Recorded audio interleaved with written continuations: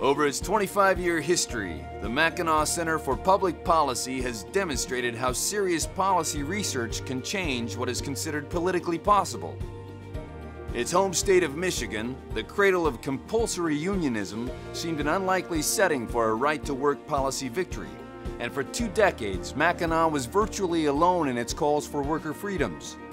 But after the center broke stories that exposed union corruption, Michigan citizens gained a more accurate understanding of the right-to-work debate. Last November, Michigan became the 24th right-to-work state, thanks to the persistence and leadership of the state's long-serving think tank. To learn more about the Mackinac Center, visit mackinac.org.